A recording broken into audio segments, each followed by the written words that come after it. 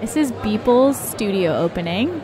Well, studio slash art gallery slash museum. It's kind of a lot of things that are happening right now, but Beeple is Mike Winkelmann. And Mike Winkelmann is probably one of the most famous digital artists in the world.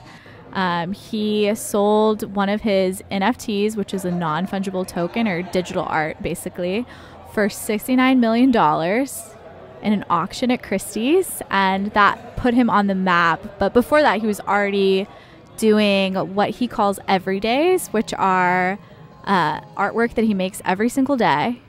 And he was doing that for decades.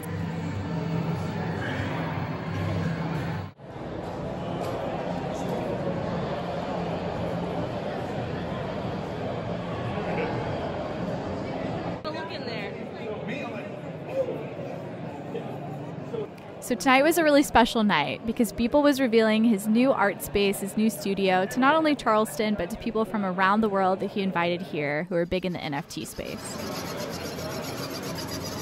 A lot of people that I met, I was talking to people from Miami who were big in the NFT scene, videographers from all around, photographers, just people in this world. It's kind of...